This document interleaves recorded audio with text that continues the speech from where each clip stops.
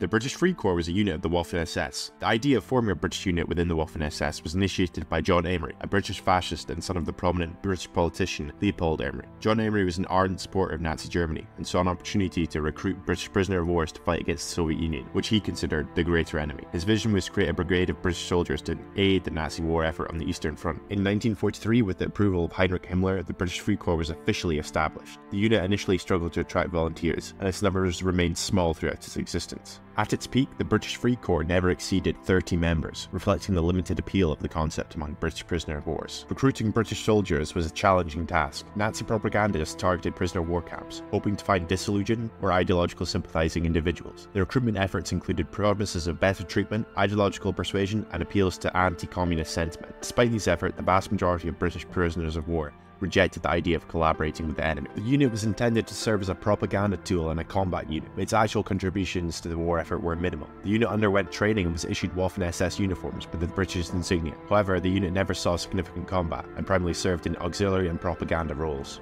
They appeared in radio broadcasts, wrote articles, and distributed leaflets intended to demoralize Allied forces and encourage defections. These efforts had little impact, as Allied troops were generally loyal. As the war turned against Germany, the usefulness of the British Free Corps diminished. The unit's small size and lack of combat effectiveness meant it had little practical value. By early 1945, the remaining members of the British Free Corps were dispersed among other SS units or captured by advancing Allied forces. After the war, many of the surviving members were tried for treason. John Amory was captured in Italy, extradited to Britain, and executed for high treason in 1945. Other members received varying sentences, including imprisonment and hard labour. The British Free Corps remains a controversial and overlooked aspect of World War II. The unit's existence challenges common perception of wartime loyalty and raises questions about the motivations and actions of individuals under extreme circumstances. If you've made it to the end of the video, thank you. Please like, comment, and subscribe. And check out either of the two videos here.